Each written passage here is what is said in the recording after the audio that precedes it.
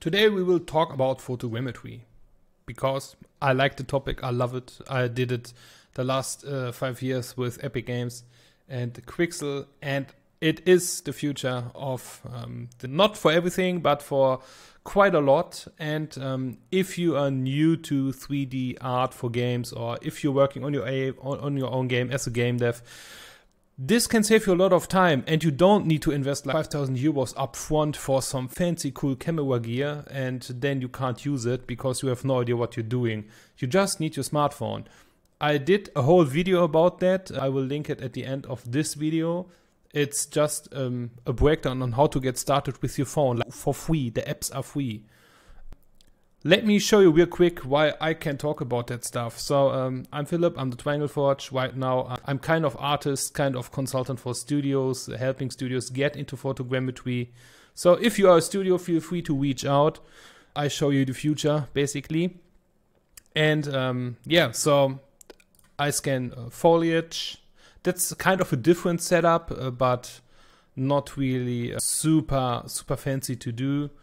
And obviously, scanning your foliage, your leaves, your barks, your trees, your ferns is the best result you can get, because that stuff is based on real data laying on the ground and getting captured by my camera. Here is my Epic Games collection. Obviously, that's not all. The most famous one, I saw that in a few productions already, my cardboard boxes.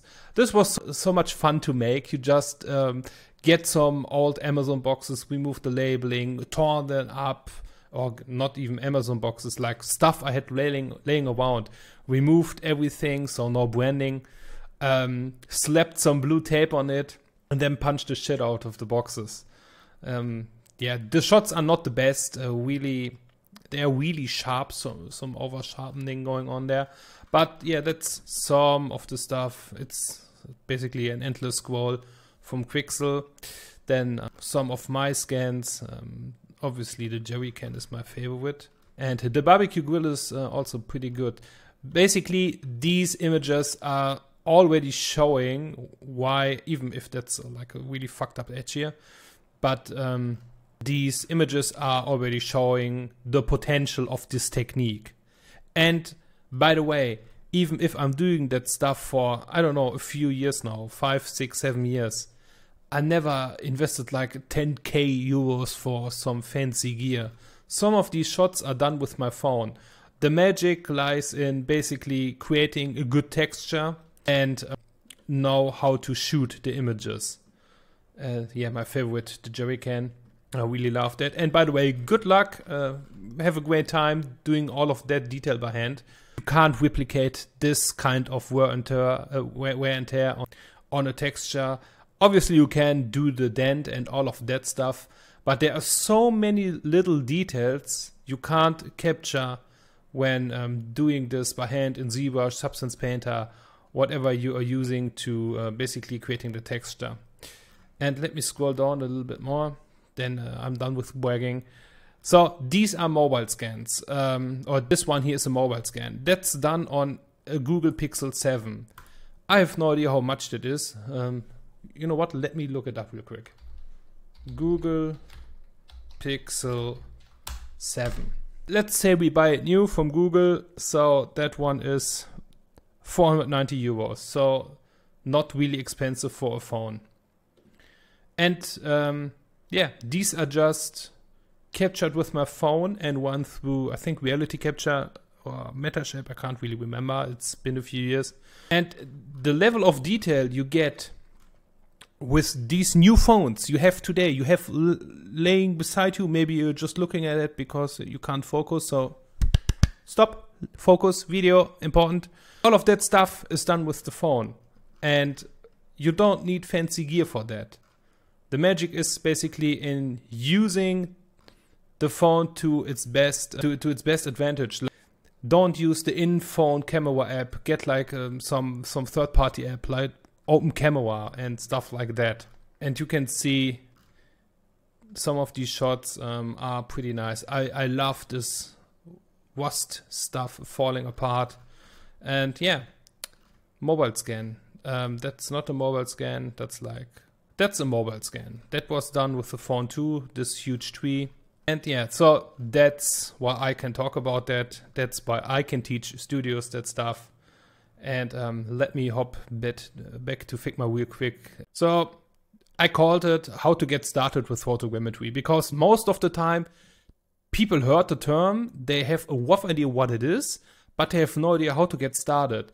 And it's basically the same as I did in one of the videos before, like how to get started as a 3D artist. Don't make it too complicated. In these days, you ask ChatGPT or Claude AI or I don't know, some AI stuff, and it will give you a roadmap. People overcomplicate stuff. And it's not really that complicated. So, how to get started with photogrammetry? Let's first break down what the advantages are. Obviously, the realism. You can't replicate that stuff by hand. You can, and I'm pretty sure you can reach roughly the same level.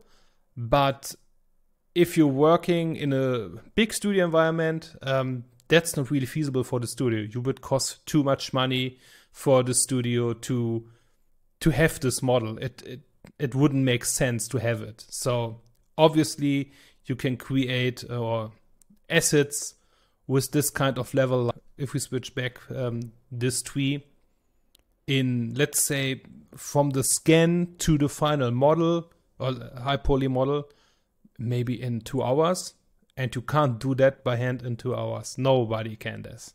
So that stuff is way faster and way more detailed. So speed and efficiency basically goes hand in hand with realism. Yeah, like I said, the speed is incredible. Years ago, like five or 6 years ago, the software wasn't that fast, but with the latest reality capture updates or Metashape or whatever you want to use, software got really quick. So the algorithms behind the software got really powerful and saved a lot of time. And now you basically, if you have a decent rig, if you have like your mom's HP laptop, obviously that won't work. I'm not talking about like a 10,000 euro PC. Let's say like a 2,000, 3,000 euro PC. I mean, you can even use it with a less powerful machine, but then it takes a little bit longer. However, the speed and efficiency is still pretty good compared to doing everything by hand. Obviously, enhanced portfolios. There are not so many photogrammetry artists around at the moment. It still is kind of a new workflow. Like I said, people know about it, but they don't really look into it and have no idea if it's a good fit for the studio or for the artist. So if you like to play around with hardware and you like photogrammetry or taking pictures in general, that could be a good position for you to start out as a photogrammetry artist. And obviously with that, if you are into stuff like that, like taking photos and the technical skills behind that, how to take the photo, the wide aperture, the wide lens, the angles you're shooting at, you can gain technical skills nobody else has, and you are setting yourself apart from every other random artist on the internet and on ArtStation, so you can stand out a lot more.